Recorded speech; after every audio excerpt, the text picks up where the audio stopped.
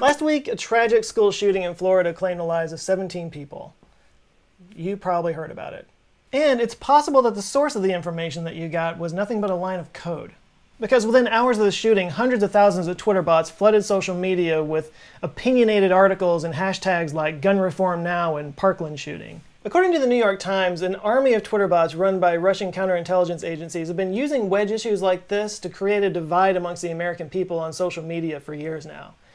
How much that played into the results of the last election is still up for debate. And by the way, speaking as an American, how dare Russia get involved in our elections? I mean, it's not like we would ever stick our nose in... All right.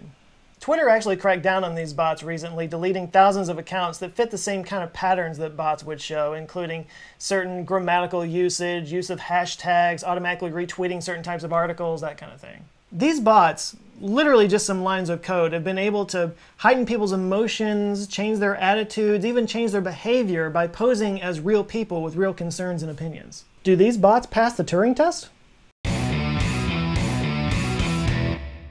Alan Turing was a mathematician and computer scientist, possibly the first computer scientist at a time when computers didn't even exist yet. He was the first to formalize the concept of algorithm and computation by creating the Turing machine, which used a binary system that recorded information on strips of paper, and it's considered to be the first general-purpose computer. He was a genius by any standard and was famously hired by British intelligence during World War II to run the Hut-8 group, which eventually deciphered the Nazi Enigma code. The Enigma code is what allowed the Nazis to send messages to each other over radio without being deciphered.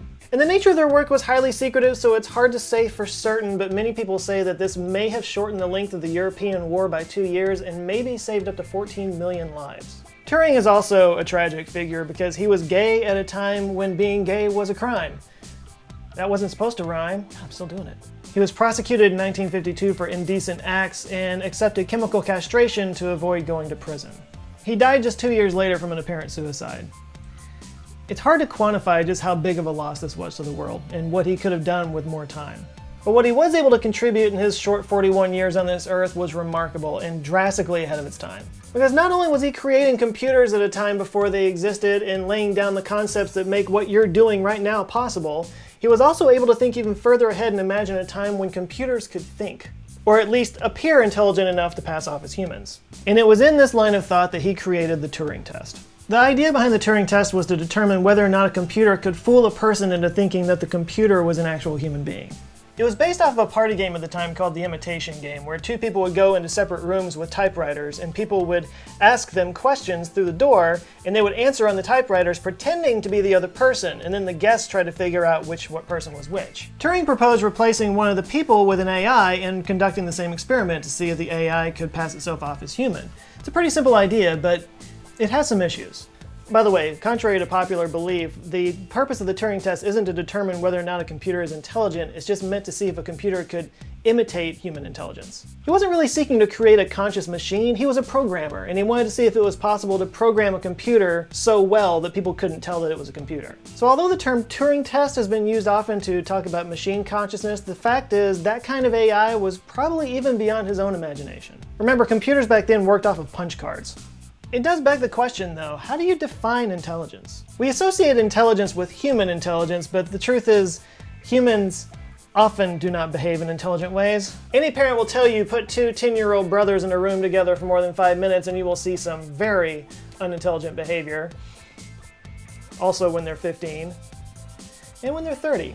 We are not intelligent, logical creatures as much as we want to think we are. We are emotional creatures, and a vast amount of our behavior is not based on logic or intelligence of any kind. On the other hand, many other animals do display some kind of rudimentary intelligence, like chimps learning basic math, and gorillas learning sign language, and crows doing all kinds of things. Crows are crazy smart. The test is also very heavily affected by the questioners themselves, their own biases, their own intelligence, their own perception levels, and what comes off as human to one person may be completely inhuman to another person. There are also a lot of variables in the test, like should the guesser know that one of the participants is a computer? Should they not?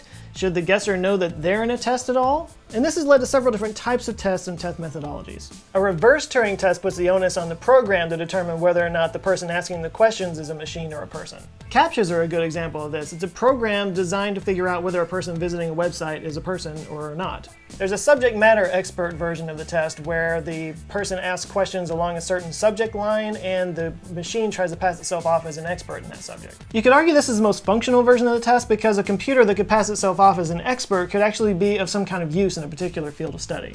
There's the minimum intelligence signal test, which only uses binary answers, yes, no, and true and false. This takes away any anthropomorphism bias and focuses on the capacity for thought as opposed to language comprehension. And there are different variations of all of these, some where one of the participants doesn't know he's in a test, some where the person asking the questions is actually a program, etc., etc. Currently, AI research focuses on things like object analysis, facial recognition, and logistics things like GPS and shipping and tracking and that kind of stuff. But AI research today has moved far beyond the original idea of the Turing test. In fact, the Turing test now is considered really to be more of a thought experiment, just a nice thing that has its place in the history of computer science.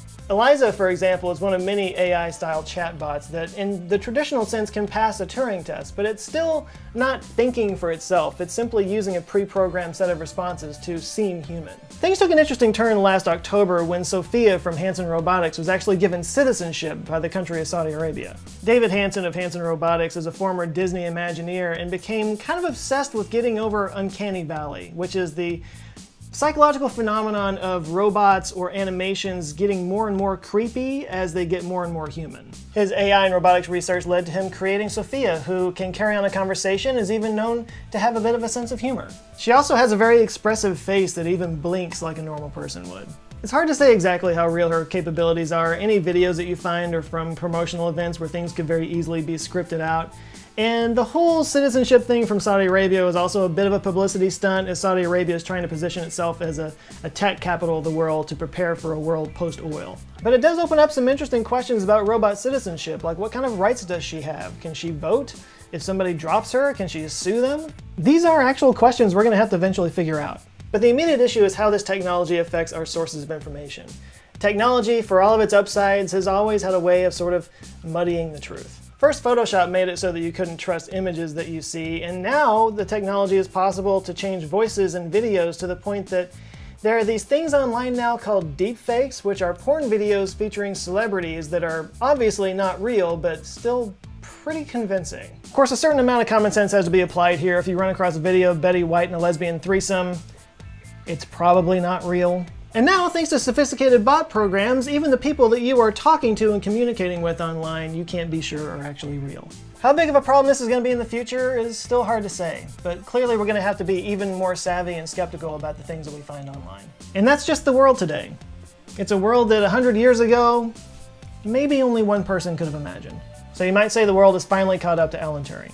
I want to thank you guys for watching, and by the way, if you didn't notice, new shirt. This one's celebrating the Tesla Roadster on its way to Mars with the Falcon Heavy. Pretty cool. If you like this and you want to take a look at this and many of the other shirts we have available, you can go to the store, answerswithjoe.com/shirts. Video is also supported by cankerboy.com. If you get canker sores on a regular basis, there's something you can do about it. This is a daily pill that helps them to go away in 70% of people. You get a 2-month risk-free trial if you go to cankerboy.com and sign up today. I also want to thank my Patreon supporters for helping me keep on the lights around here. I really do appreciate it. There's some people that have just joined. I want to call them out real quick. Not that many. There's Jonathan Livney, Eat 'em All, Tommy Dombavand, Chris Carruthers, Rodrigo Costa, Bruce McKeon, Ben Ollinghouse, Oksana Dolna, Garrett Thompson, and Soren Jakau. Thank you guys so much for joining. If you would like to join them, get access to free perks and videos, outtakes, that kind of thing, you can go to patreon.com/answerswithjoe.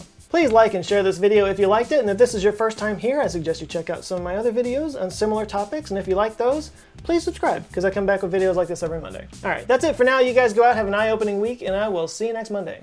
Love you guys. Take care.